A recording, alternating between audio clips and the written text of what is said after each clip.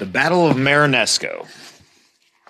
The strikers grew frustrated due to their failure attempts to prevent the jobbers from operating without them. The deputies and state police were just wanting one more rock-throwing incident. Just 4 days earlier, the Wakefield News maintained a dozen armed and determined state police would have put down the rebellion in short order at Marinesco. Tensions began to mount. At 11:30 a.m. on the 30th of June, more than 300 lumberjacks, hiding in the grass along the road, attacked a convoy of 5 trucks belonging to the Avery, Annan, and the western limits of Marinesco. At the summit of the 5 logging trucks belonging to the... At the summit of the slope leading out of the village. Shots were fired over the heads of the mob as they threw rocks at the trucks and state police, led by Sergeant A.J. Hayden. Some drivers and officers reportedly suffered cuts and bruises, but no one was injured in the shooting. Tear gas was used to disperse the strikers. When one looks closely at what happened on this day, the argument may be made that what was an attack by rock-throwing lumberjacks ended in a police riot. There were about 30 sheriff's deputies and state police at the scene. By definition, a police riot is when roving bands of policemen set upon provocative persons in an excessively violent manner.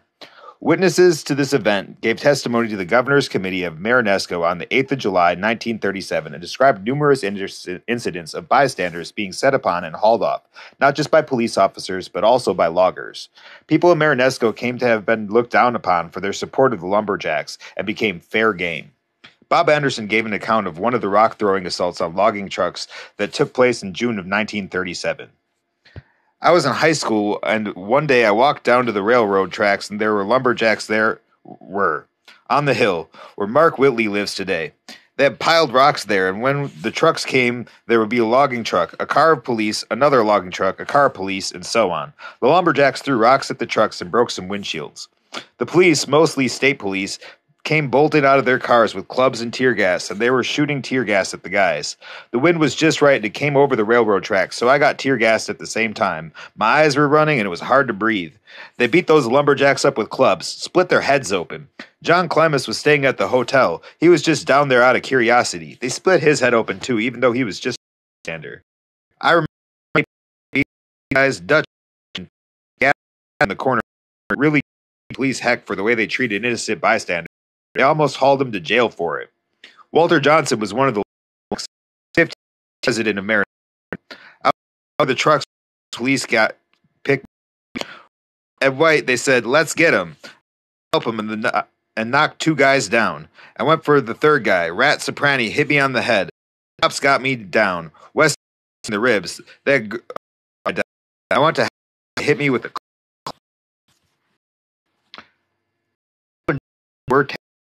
was Gogebic County, and had lived in Marinesco since 1907. He was a tavern operator that became the Lumberjacks' youth. He was in bed when his wife Rita came into the room and told him, "There's a bunch of state men and I'm down the street. We're tanning dressed. Go see about."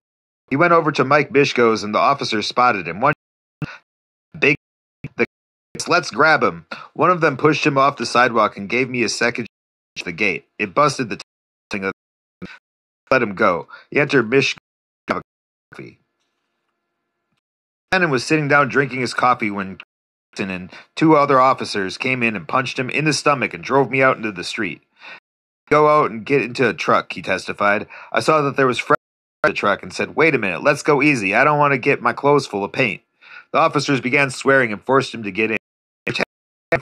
Later as Mickey and Anderson. His wife attended where he was taken away, but said, "Sidewalk. Stay there if I didn't want to be loaded in the truck too. It'll take more than you to put me on it." I told them, "It's a fine thing when citizen and taxpayer can't even stand on the sidewalk. You don't want treatment. You have taxes years," one of the police told her. "I've just paid my taxes only last month. I paid $154.60. I am not a communist." The officer had a gun in one hand and a club in the other. The language that Carson and the others used was something terrible. The club was good. Unidentified Jack always ate at Hoodix in Marinesco. During the roundup, some state troopers came in and asked him what he was doing. He threw him out the front door before he finished it to pay for it. He was brought to the barracks in Wakefield. Richard Godfrey, a 58-year-old in Marinesco for 2 years, was a bystander during the battle. He was struck on the lip by a tear gas canister. The police caught him and kicked and punched him before he got away. They recaptured him and loaded him on the truck with other prisoners. My eyes swelled, my lips still burn, he reported 1 week later. Elsie Woodward was staying at her mother's place during the strike and walked over to her house to check on it during the battle. I saw some police beating a man in my yard. I think they were kicking. I told the police, stop pounding that man. He didn't do anything. You're harboring a destructive person, they told her. Any man in my yard isn't destroying anything. They threw a tear gas bomb towards her, burning her lip. Put Mr. Godfrey in the car, and his nose was bleeding and so were his eyes. He asked for a handkerchief. The police would not to come near enough to give it to him, so she threw it to him. As soon as Godfrey wiped his eyes, the policeman grabbed her handkerchief and tossed it back towards Mrs. Woodward, saying, Here's a souvenir. He told me if I didn't shut up, he would put me in the car, too. While I was talking to the police, Godfrey ran away. About 7 or 8 policemen finally found him on the railroad track. They told me not to go into the house. They were shooting at him. I don't know if it was just blanks or not. They had riot sticks, too. Charles O'Toole was a caretaker for Harold Ormis, employed to take care for his cottage on Lake Gogebic. One day at the Battle of Marinesco, O'Toole wasn't feeling very well and came into town.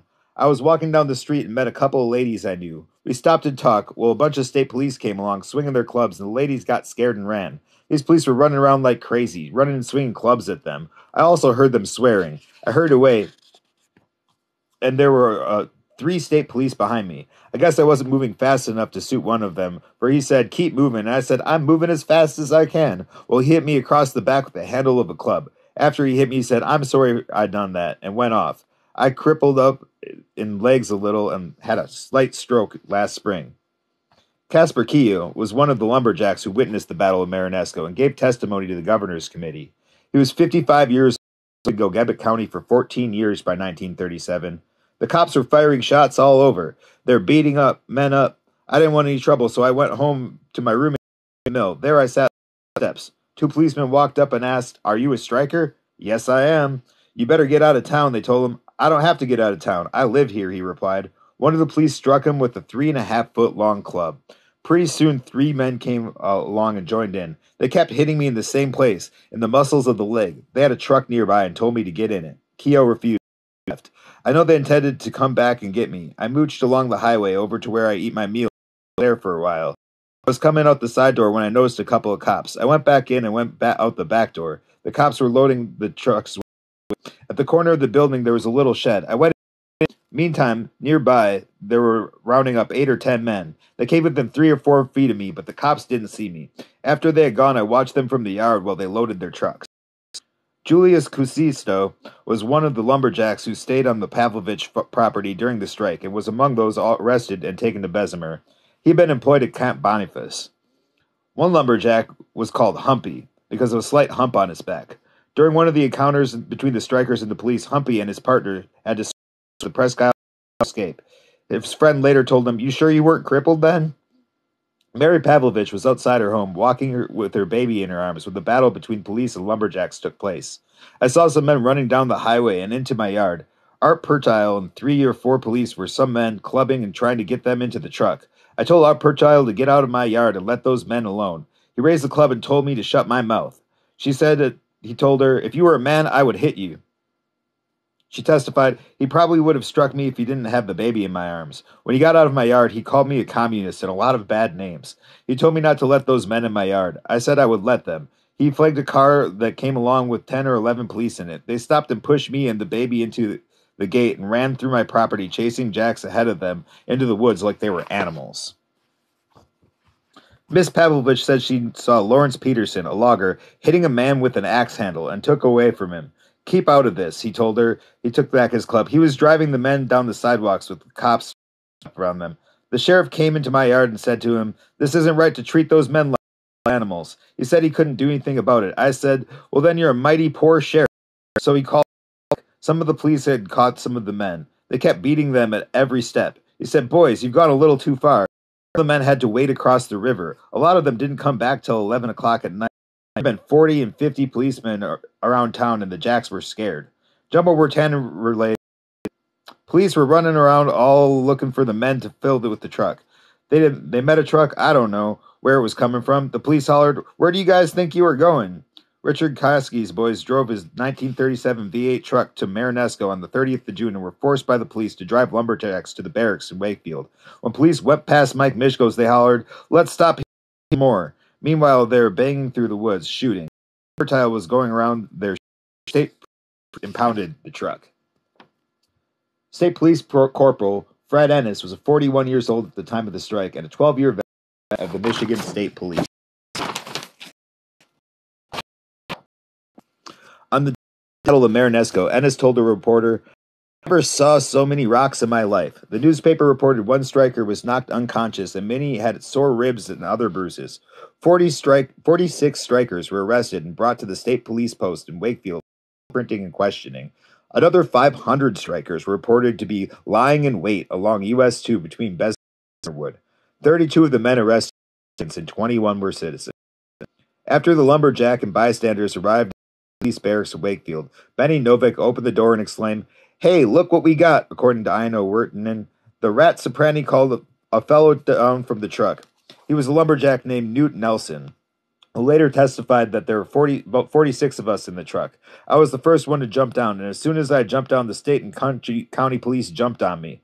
They hit me in the eye, and I couldn't see anymore. I fell on the sidewalk and never said a word to anybody. Nelson was beaten, one of the policemen said.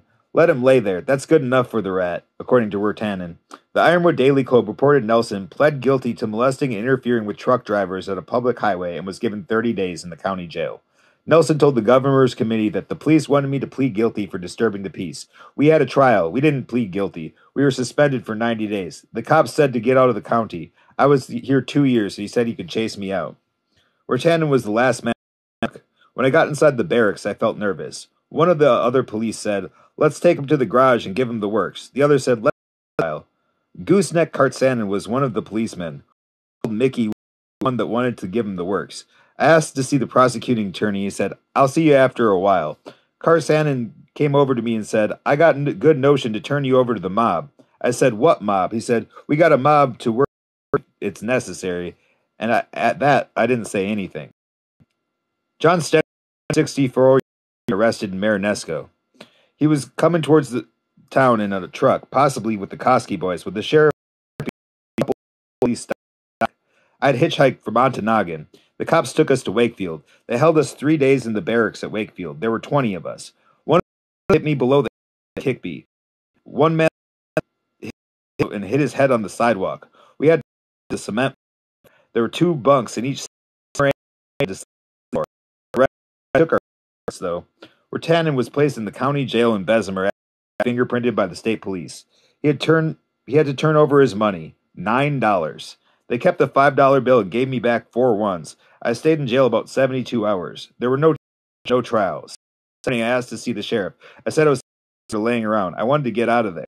I wanted them to put up a charge and let me out on bail. The sheriff came to see me and then told me he would help me get in touch with the prosecutor. A few minutes after, I saw the prosecutor come into the office. Later, at about 11:20, the sheriff came up and said, "Your wife wants to see you downstairs. Get your hat and your coat." I went down. My wife said, "Funny, they haven't got a number and stripes on you yet. You're so notorious." I finally got out of it. He testified that he had no connection with the strikers and intended to go out. "I don't feel safe in this part of the country." All except a few of the men were released on the 3rd of July. There was an unconfirmed story about an unidentified run back up in the upstairs of Mike Mishko's tavern in Marinesco during the strike. He said to have been armed with the First World War machine gun. It is instead upstairs waiting for loggers' trucks to drive to town. The story: lumberjacks stopped the trucks before they got that far.